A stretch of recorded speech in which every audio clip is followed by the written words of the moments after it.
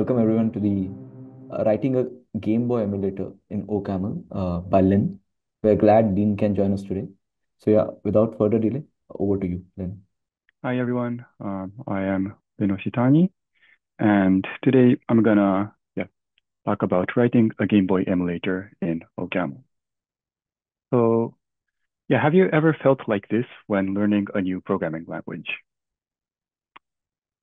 So you can write simple program snippets, but you don't know how to write like medium to large scale code. Or you have studied advanced language features and have a rough understanding of how they work, but you don't know how to use them in practice. This is exactly how I felt when I started learning OCaml. And this is how I felt. So here's me as a beginner, like reading books, writing OCaml as a hobby, and writing very simple programs. And then I look around and I see these intermediary to pro people who are like writing OCaml as a job and like contributing to open source software. And I felt like I can't reach the other side by continuing down the current path. So this gap I call the intermediate valley. So what should I do? And I thought, okay, let's work on a project to gain practical experience. Let's write a Game Boy emulator. So this is what I wrote. It's called CAMLBOY, and it is a Game Boy emulator written in OCaml. And it's compiled to JavaScript using JS of OCaml library, so it runs in a browser like this. And here is a broad story. And implementing CAMLBOY helped me overcome the intermediate valley that I mentioned before. And this presentation aims to share that experience. Okay, so why a Game Boy emulator? One thing nice about a Game Boy emulator is that the specifications are clear. There's no need to think about what to implement. In a sense, I think it's similar to LeetCode, because in LeetCode, you have test cases, and you write code, and if the test cases pass, all good. Similarly, for Game Boy emulators, you have Game Boy cartridges that you want to run, and either you're able to run them or not able to run them. So like what you have to implement is very, very clear. Furthermore, Game Boy emulators, they're like a good medium to large scale like project. And here, when I say medium to large scale project, is like code that is difficult to develop without tests, and therefore need to be designed in a way that makes writing tests easy. Furthermore, I have like emotional attachment to Game Boys. So I have fond memory of waiting until my family is sound asleep and then hiding under the covers and playing Pokemon on my Game Boy Light. Okay, let's look at how the implementation. But before that, like what are emulators anyway? And okay, this is what like first like Game Boy hardware works. Like first in the cartridge, you have machine code. And this machine code is feeded as an input to the hardware. Now the hardware will like process the machine code and then have an output. The output will be a screen or like sound and so on. So what is emulators? Emulators is like you take the exact same machine code, but instead of feeding it to hardware, you feed it to a software. The software will like output the screen and the sound. So because this software emulates what the hardware does, it's called an emulator. Here is the architecture of CAMLBOY. The CAMLBOY, first it has a CPU, and within the CPU, you have a bunch of registers. And then you have a bunch of I/O devices like RAM, timer, joypad, cartridge, GPU, serial port. And sitting in between, you have a bus. So what the bus does is it's like a mediator of connecting the CPU and I/O devices. So for example, like if the CPU is reading to this address range, then the read will be routed to the cartridge. And then you can read data from the cartridge. Similarly, if you read and write to this address range, then you'll be reading, the bus will route those read and writes to the RAM, and then the read and writing, and then you can read and write data to the memory. And for example, if you write to this specific address, then you're connected to the timer, and then you can change the timer speed. Okay, how did I go on and implement this? The first attempt of implementing the CPU and bus module is this. First, I implement a CPU module. Within the CPU module, I have a reference to the bus module.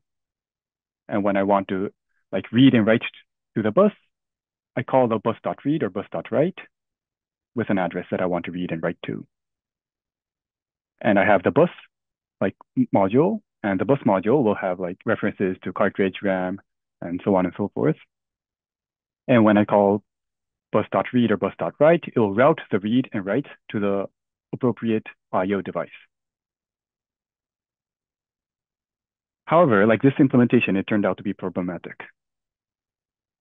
And the problem is that the CPU, bus, cartridge, and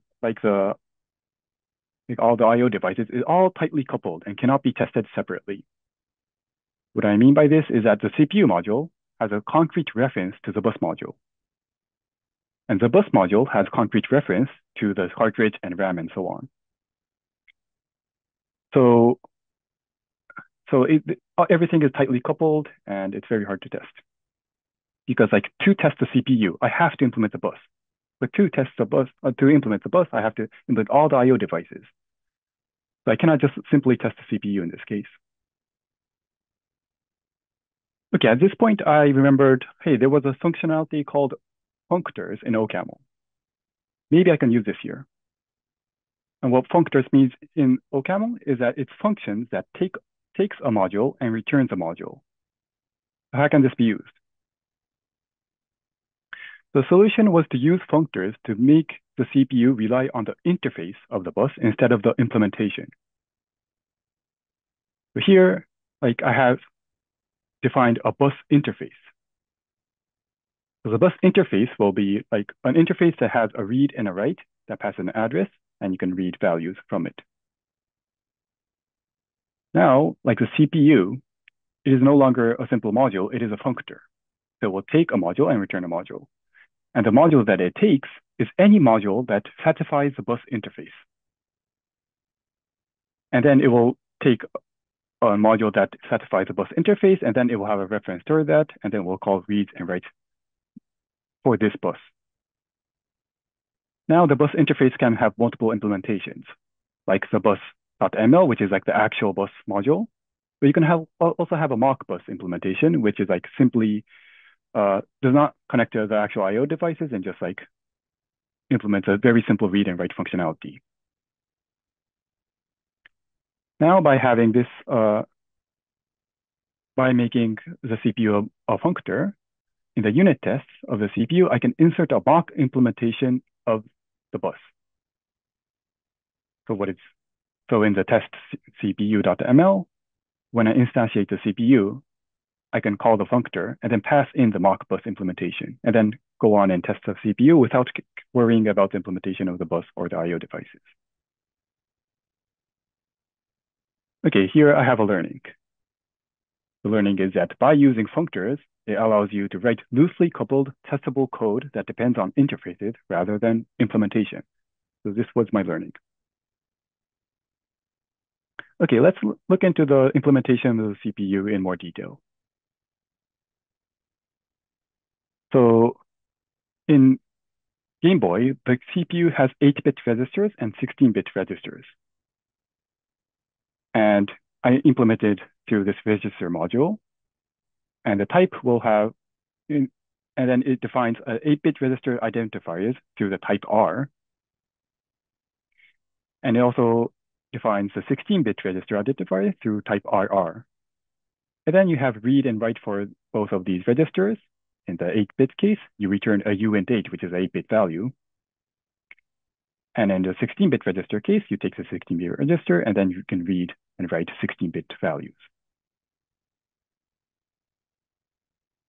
And furthermore, the instruction set also includes 8-bit instructions and 16-bit instructions. And for example, if you take add, add will have add 8 and add 16, so two variants of add. One will take an 8-bit register and an 8-bit value and add it and store it to the 8-bit register. And 16-bit version, you also take a 16-bit register and a 16-bit value and store it to the 16-bit register. Okay, how should we go about and defining this instruction set? So this was my first approach of the implementation. So in the instruction.ml, I define the instruction set here. So this is the type of the instruction set in variants. And now I have add 8 and add 16, so both the 8-bit variant and 16-bit variant of the add function. And both of these functions will take two arguments, as you've seen here, like you take two arguments. And each of the arguments, it can be like a 8-bit register, it can be a 16-bit register, it can be an 8-bit value, or it can be a 16-bit value, and so on. Now this all seems nice, but actually this does not work. Now, why does it not work? So actually, like, we get stuck in the execution function of this instruction. So here is an execution function. It takes an instruction and executes it. And the instruction will, internally, it will match against the instruction. And if it's add 8, it will like do an 8-bit add after reading the argument of like both of these arguments. And the read argument function will take an argument. And then if it's a 8-bit register, it will call read R, which will return an 8-bit value. And if it's a 16-bit register, it will return read a 16-bit value and return. Okay, but like the problem is that you actually get stuck here.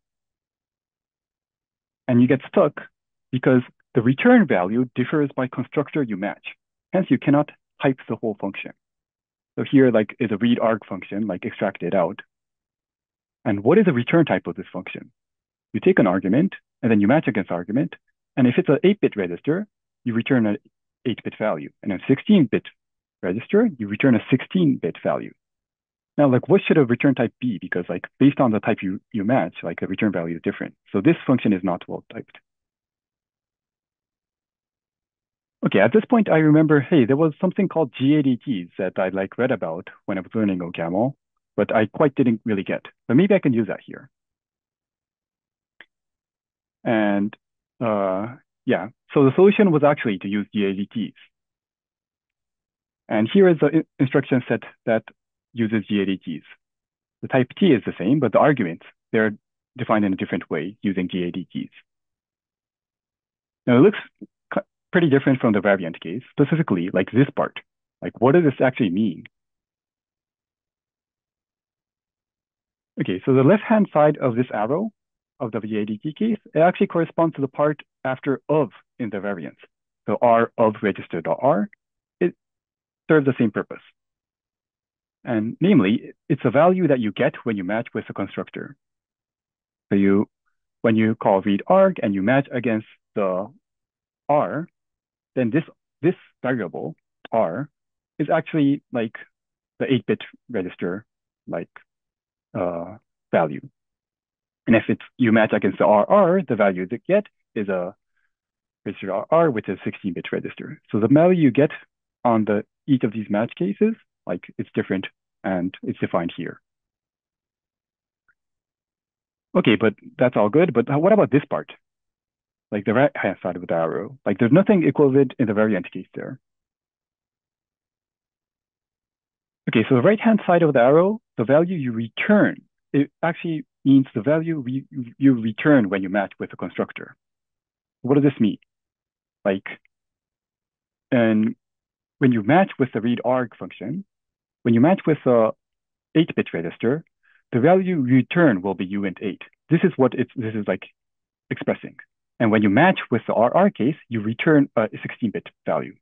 So this is parameterizing the return value of the match cases. So here I have a learning. Like variants can parameterize with the values we get when you match a state in the match statement. And GATs also let you parameterize the type of value we return in the match statement. So it's a more generalized version of variants, which is why I think it's called generalized abstract data types. And by using DTs, I can implement the execute function that I described before. And like each of these cases, it will return a different value, but because the argument type is defined as a CADT, it can be well typed. Okay, now here's a quick summary. So like throughout this whole process of writing CAMLBOY, I went through this whole cycle and this whole cycle many times. So first I would be studying books and documents. I like kind of understand the core concept, but like I don't fully understand it. At least I feel like so. Then I go on and implement something. So like specific parts of CAMLBOY. Then I face a problem. Then at this point, I kind of remember, hey, when I was studying, there was this feature. Maybe I can use that. And then I implement a solution using that feature. And then like at this point, I truly understand the concept that I was like studying here. And this whole like cycle, it was not only to understand the language feature, but also like test frameworks, build system, and libraries, all in the same way. Like I would go through this cycle. Okay, conclusion. So as I mentioned before, I was struggling with it intermediate valley as a beginner. And how to overcome this valley? Like how do you become an intermediate or pro like OCamler? And I think the only way is to write a middle scale project and repeat the cycle of problem and solution, as I mentioned before. I think this is the only way you can actually get proficient in a language. And for me, that middle scale project was CAMLBOY. But there are probably other projects that can like do the similar role. And I have 3 recommended criteria when choosing such project. One will be that it has to be moderately complex. So this is because certain problems like testability, maintainability only arise when you reach a certain level of complexity. Furthermore, the project should be complex enough so that you are not confident to pull it off, because you only grow by doing things that you feel uncomfortable doing. Also, it's nice when the project has clear specifications, because it's tough enough to figure out what to write and how to. It's tough to figure out what to write and how to write at the same time. So let's like keep the what part, like outsource the specification and focus on the how. Furthermore, like having clear goals makes things like much easier to progress. Like for example, for me, it was like running Pokemon on my own emulator. That's a very clear goal. Furthermore, the project should be fun. Like for example, for me, like I spent easily like hours test playing CAMLBOY, like just playing various games that I used to play as a child. And some examples of such projects would be, for example, game emulators like Game Boy NES Chip 8, compilers, or a subset of existing languages, operating system, like some simple version of them, or a network protocol, for example, TCP/IP. I think those would be fun too. And here's a quick epilogue. Like after writing CAMLBOY, I actually landed a job of writing OCaml professionally. And CAMLBOY played a big part of it because like the people who were interviewing me, they knew about CAMLBOY. So extra benefit of doing your personal like middle scale project is that it might help you get a job. That is it. Here's some links of a blog article version of this whole talk. Here's a repository of CAMLBOY. I also have a QR code, so go take a look. And here's my Twitter. Like if you have any feedback or questions, reach out there. Okay, that's it. Hey, Lin. Yeah, that was a really great presentation. You can even check out chat. It seems people have really enjoyed that. Oh, thank Uh, you. and yeah, thanks, Lin, for sharing your thoughts with us today. Thanks, everyone.